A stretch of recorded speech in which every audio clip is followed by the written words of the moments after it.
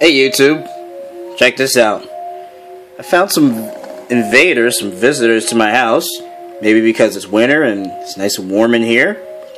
And what you're looking at right now is not a centipede. I showed that centipede months ago. This guy is a silverfish. It is indeed an insect. It has 6 legs. It has a head, a thorax, and an abdomen. And right now, I caught him actually hiding under this. This is my tank where I'm raising mealworm beetles for my lizard, and right there's a larva. Yeah, as you can tell, I like. No, I'm sorry, it's not a larva. That's a pupa. The larvae are the little worm guys right there eating that the little food snack there. Anyways, this guy was hiding under their tank, just chilling, and I decided to capture him. Be like, yeah, how you doing? I'll put you on video.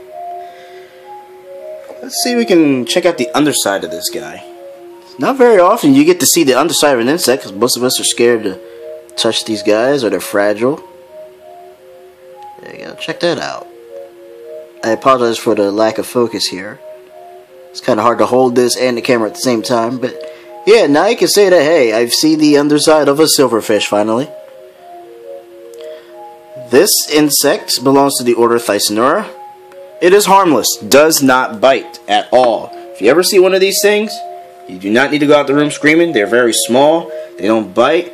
The only thing annoying about this animal is the fact that they like to eat the glue off of books, especially old books. They prefer old books as far as I know. Their scientific name, I believe it's their species name, Saccharina, suggests that they like to eat starchy type foods. I don't know why this thing is out of focus. There we go. They like starchy type foods. So basically any kind of carbohydrates they'll tear up. I've never seen one actually eating a book, but I'm pretty sure they do it. They like glue, all that kind of stuff. I have another visitor though. You haven't seen him because he's busy walking the top of the tank here, and I'm probably going to let him out, or her, not sure what sex it is.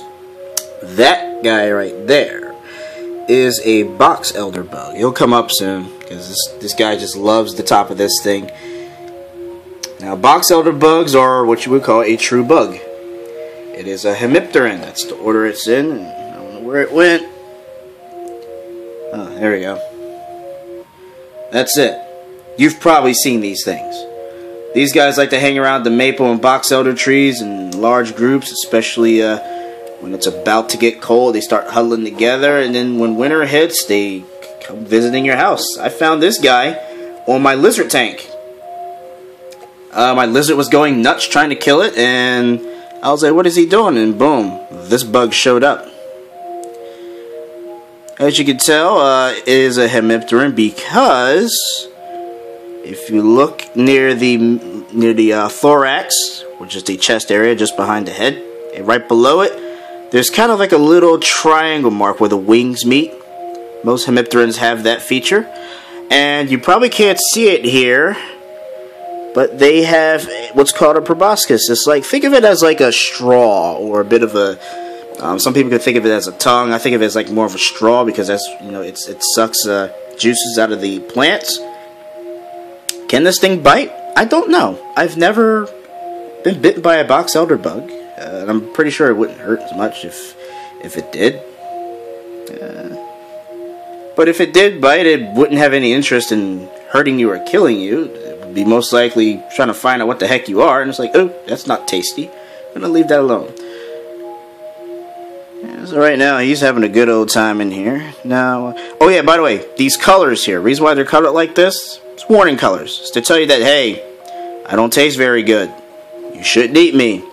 And it only works for the the insects that watch their buddy get eaten. Their buddy gets eaten. Well, he's already dead, but his sacrifice is not in vain, because now that bird or whatever else trying to eat them will realize that, hey, insects colored like this, shouldn't eat it. Just tastes nasty. As far as I know, it's not so toxic that you'll die, but it's just not something you want to snack with. And there's our buddy the silverfish who doesn't care. Looks like he's cleaning himself. So you're probably wondering, well, what the hell am I going to do with these insects? I love animals, and I see no reason to kill these guys. They're not that big of a pest to me. I mean, the silverfish, I mean, it usually, you know, I haven't seen any silverfish tearing up my book, so I guess he could stay. I'd rather put them down in the basement or something. And this bug, yeah, I'll put him in the basement too, even though it's cool down there. At least he'll find a warm spot. I just don't want them hanging around my room. Last thing I want to do is crush insects in my room and stuff. Well, that's all there is to this little bug day. I told you I'm going to be doing random videos once in a while, especially dealing with wildlife. If there's any kind of insect you really want to see, especially when it gets warm out, I will be happy to hunt them down and take little videos of them for you. And it's funny, despite the fact that I love these guys to death, I don't pick up too many insects. I don't know enough about a lot of these guys to just go around randomly picking them up. Although there is a user on YouTube you would love to see. He actually handles deadly spiders.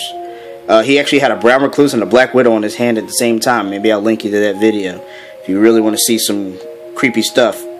But until then, it's Outlaw 2747 signing the frig off, and I better go get this bug before he disappears.